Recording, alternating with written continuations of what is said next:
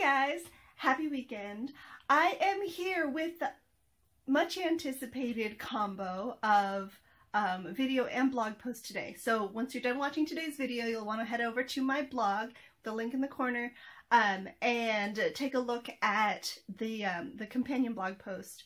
Today on my channel, I'm going to be doing an updated office tour. I haven't done one of these in a while, so I thought I would show you what my filming setup looks like here in the office. And then over on my blog, I'm going to link to all of the resources I use for my blog, YouTube, and Instagram, all of the software and assets, all of it completely free. The only thing that I've spent money on for my blog is hosting, and I got a pretty good deal on that for a 3-year hosting. Everything else, all of my logos, font choices, images, and all of that are all royalty free, and so I'm going to send you to links to where you can find all of that great stuff and get started on your social media profiles and platforms completely for free. So today here I'm going to be showing you what my office looks like currently, and let's take a look. Here we are. I will link in the corner the video, if you've seen it previously, of what this looked like when I first set it up.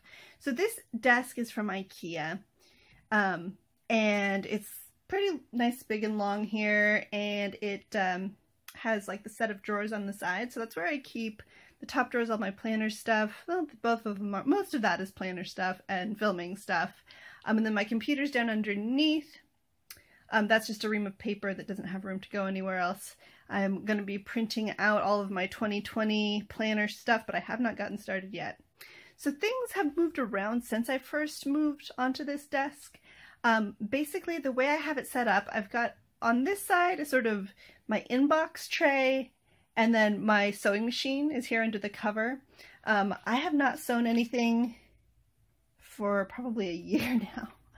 So I have it covered up here so it doesn't get dusty, but I also, I have it out so that, I can use it if I need to. It doesn't take up that much room, just tucked at the back here, but that's where my sewing machine is. Then in the middle of the desk is my computer monitor, mouse, keyboard, and, speakers, I guess. And so then, let's see, up here are pens, so everything is accessible, and my little pen organizer here. Then in the back, let me see if you can see back here, it's clipped onto the desk, this boom mount for my Blue Yeti microphone. So I can move this around, and if I'm doing VO for a video or for my podcast, I can have it right here in front of me while I'm using Audacity, or while I'm filming a video, I can have it down here next to where I'm filming. So this is the section that I use for filming. It's also just sort of my desktop space for doing a lot of, paper craft or whatever. But it's where I'm filming specifically because up here on the shelf, I'll show you again, these shelves are also from IKEA. It's one of those Kallax, whatever. Isn't that what it's called? The cubby ones. This is mounted up on the wall, and so it works really well. I've got some of these, a storage cube here, and it's just general storage. There's craft supplies and pattern books up there. This is supposed to be for current projects, but the definition of current is a little bit, I don't actually work on them very much, but craft projects in theory, stationery, and then books, some old computer stuff. This is all my nail polish stuff. But then up here, I have this little shelf riser. It's marketed as for stuff in your cabinets or your pantry. You can put plates, I guess, or whatever. But I have it here so that I can have my camera. It's on this little tripod guy, and I have it set so that it's just as a mount, and it stays like this. And then the riser keeps this free for the camera, and then I can actually use the top half of the bookshelf for storage.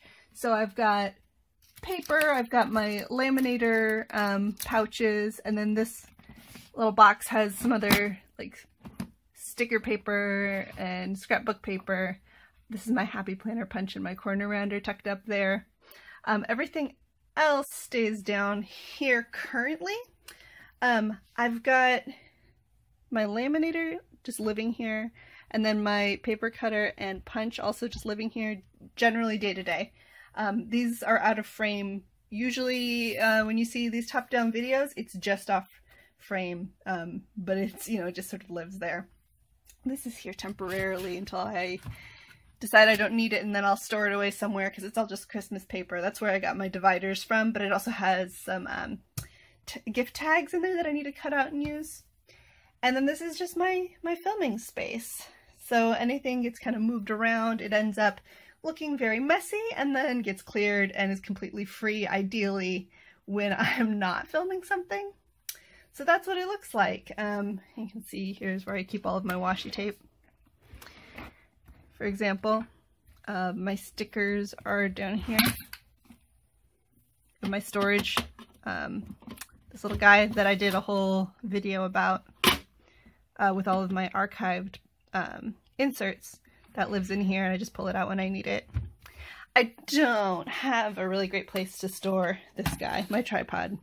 I'm very glad I have a tripod, but it just sort of ends up sitting next to my desk when I'm not using it because it's kind of limited space in here. I share this office with my husband. You'll notice I'm not turning around because the rest of the room is a bit of a mess. This is the room that gets cleaned the least because really we are the only people that come in here, and so if we're cleaning the house for guests, this room just doesn't get to, you know, in time. I don't think I've shown in a video that I added some fairy lights up here. It just kind of is a nice touch. This is the view that you'll see in all of my vlogs. So I have, you know, some art and posters up on the wall. You get to see the little fairy lights, and this, I got that as a Christmas gift last year from my mother-in-law because she knows I love Harry Potter, and it's pretty cool. And then over here I still have my nail polish collection because I just think it looks cool to have up on the wall. And then that's a painting that my brother made for me. It's a Portal, a shell from Portal, and Gladys. And then that is pretty much it. So that's the full tour.